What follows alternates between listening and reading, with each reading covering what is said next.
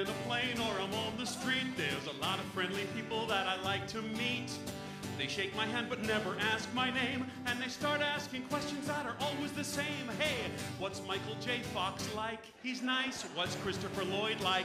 Kinda quiet. What's Crispin Glover like? Unusual. Stop asking me the question. I went to the bar mitzvah of my nephew Josh. Now I'm not Jewish, but I like to nosh. Put on my yarmulke, started to pray. When the rabbi leaned over and I heard him say, hey, was that real manure? No, it wasn't. How was that DeLorean?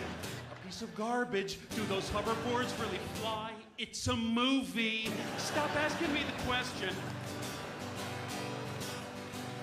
Can we take your picture? Come on, look mean. Would you call my friend a butthead on his answering machine? Questions, questions fill my head. I went to my doctor said, what does a key grip do? Set up lights. What does the best boy do? Help the key grip. What does a producer do? I don't know. Stop asking me the question. Do you all hang out together? No, we don't. How's Crispin Glover? I never talked to him. Back to the Future 4. Not happening. Stop asking me the question. Hey, who's the nicest famous guy? You know, Adam Sandler. Who is the biggest jerk? Gary Busey. How much money do you make? More than you do. So stop asking me the question.